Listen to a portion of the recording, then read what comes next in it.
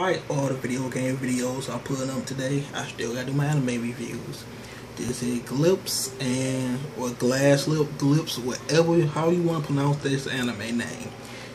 It was an alternate universe. It's a pure reason to find out that everything that Toyuko was able to see was just multiple alternate universe. It was not the future. It was in fact different alternate universes that exist a long time the current universe that she is. When I first looked at this episode, I was like, yep, they did a little spreadsheet room, all Toyuko friends, well, David friends, and it seemed like she was a new kid on the block. So it was one of those episodes really just showed us the whole meaning of her seeing the previous future wasn't really seeing the future.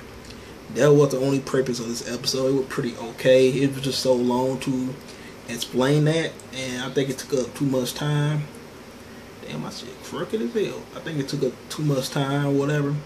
But it look like we got one more episode to finish off the series.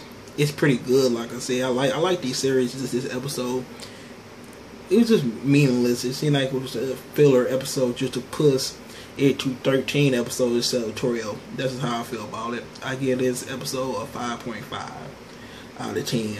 It was okay.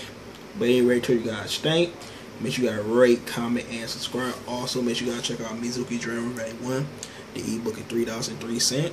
You can check out a sample of the book in the description below. It's a really good book. If you like anime, you will love this. I mean, seriously, you looking at the video, you obviously like anime. And if you want to check out this episode, the link to this episode will be in the description below as usual.